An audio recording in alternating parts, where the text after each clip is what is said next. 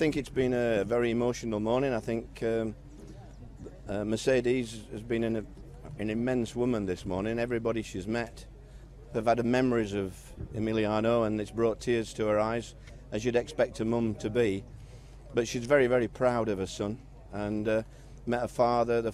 His father's the same, and the brother and sister, and seems like they're not just the family, but the whole village is like united. And they've just been amazing how they've coped with it.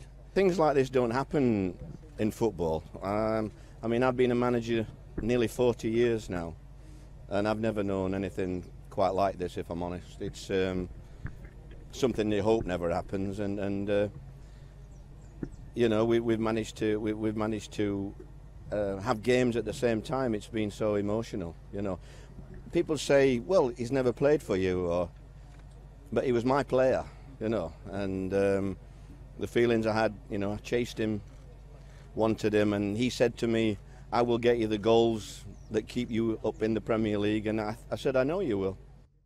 I met him twice over the course of the signing, and if you meet Emiliano, you know he's a great person, very humble, very down to earth. He's ready to play in the Premier League.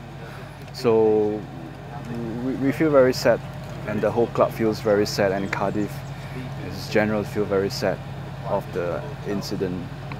And today I think it's good for the family to have some closure. When they found the body and they found him, it's just very good. And to meet the family today, I mean, they are really, really humble people, and the community here is really fantastic.